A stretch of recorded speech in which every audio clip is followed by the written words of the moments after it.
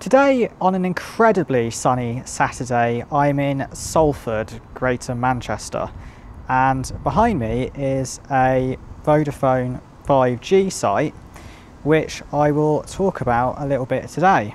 For 5G, this mast uses Huawei AAU5613 64T 64R Massive MIMO panels, and on the 2G, 3G, 4G side of things, it has Huawei AOC antennas which carry UG09, L08 and 44R L21, which is what the remote radios beneath the antennas are carrying.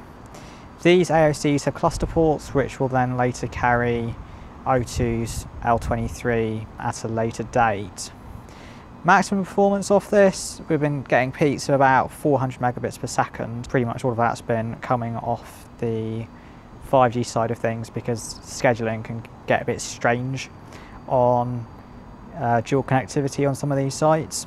I'm now in Salford Media City and there is another Vodafone 5G site behind me. This one is a little bit different, although it still has a Huawei AAU for the 64T 64R 5G, but on the other technology side of things it uses a Huawei APE and also has 2600 MHz 4G for Vodafone.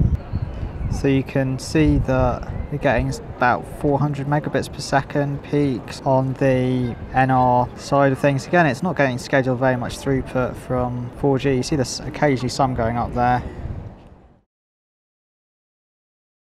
Today I am in the city of Manchester in the northwest of England testing out 5G, which is currently available here from two operators, EE and Vodafone.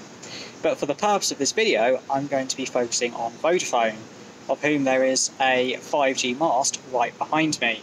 This 5G mast, like all of Vodafone's 5G ones in this region, is using Huawei AAUs for a Massive MIMO architecture, and performance is so far very nice. The other antennas on the mast, the longer ones, are for their 2G, 3G, 4G, and they are Huawei AOCs, including the cluster ports, which will later house O2's 2300 MHz with 88R. All the rest of the standard ports carry, say, Vodafone 4G, band 20, 800 MHz, band 1, 2100 MHz, and band 7, 2600 MHz. And frankly, even the 4G performance from this is in the several hundred megabits per second range.